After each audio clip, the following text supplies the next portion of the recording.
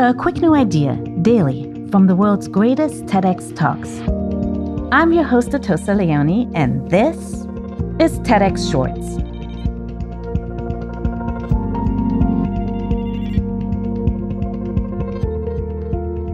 With social distancing restrictions in place, Zoom get-togethers have become the new normal for most of us. These activities act as anchors in the choppy waters we're all navigating at this time. They remind us why ritual is important to human life. Baya Voce is a producer who creates memorable public experiences, and she believes that regular socializing is the energizing activity that sustains us through life and should be viewed as unskippable. In order to feel connected, we need to feel seen, heard, and valued. An anchor is created simply by spending quality time with people who see, hear, and value you. But Baya, how do we create our own anchors of connection? I'm so glad you asked. The most powerful way to create an anchor is through ritual. Now, I know when we think about ritual, we generally think about religion or sacred ceremony, but today I want to redefine ritual as something that's not necessarily religious or sacred, but instead something that we're already doing on a day-to-day basis. The key to making ritual such a powerful tool for connection is that ritual is repeated action plus intention. When you combine repeated action and intention, ritual becomes ingrained in you just like habits do. The best places to find ritual are with your friends and families, in your intimate relationships, and within your communities.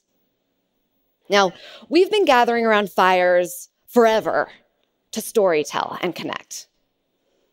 For me and my girlfriends, our couches act as the metaphorical fire that we gather around. Every Monday night, we throw on our leggings, we head to one of our houses, we pour ourselves some rosé, we pile onto the couch, and we just talk. We've ritualized Monday nights as a time where we come to connect and fill our tanks for the rest of the week. And while plenty of Mondays we're coming and we're talking about the things that are exciting and going well in our lives, but on lots of Mondays, we come with our tanks empty. Whether that's the small storms that have built up, just daily wear and tear, or the bigger storms, like going through a divorce or a miscarriage.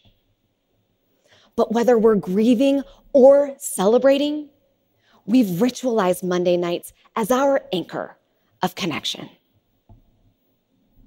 After Monday nights, I head over to my partner's house, and we have a ritual that we've been doing for the past year or so, where before bed, we each say, "The thing I love about you most today is," and then we both say something really kind about one another. Now, easy enough to do when we're feeling in love. Not that easy to do when we're in a fight.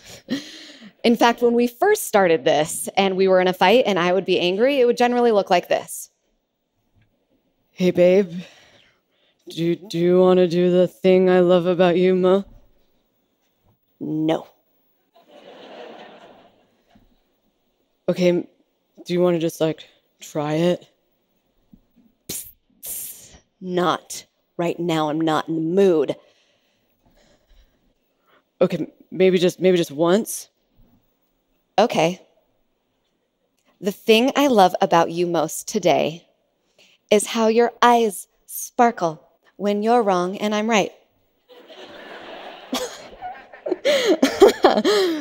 But what I could have never guessed this ritual would do is expand my capacity for kindness and compassion. And now, when we're in a fight, sometimes I even say the thing I love about him most first. It's this ritual that has carried us through our storms. So when our fights could just as easily disconnect us and leave us both feeling lonely, instead, we've ritualized our anchor of connection. The TEDx talk you just listened to was recorded at a TEDx event in Salt Lake City, Utah. All TEDx events are independently organized by volunteers who believe in TED's mission of ideas worth spreading. Special thanks to the organizing team at TEDx Salt Lake City. Want to listen to the full talk? Find Baya's talk and more at ted.com/TEDxShorts. I'm Atossa Leoni. Thanks for listening, and see you next time.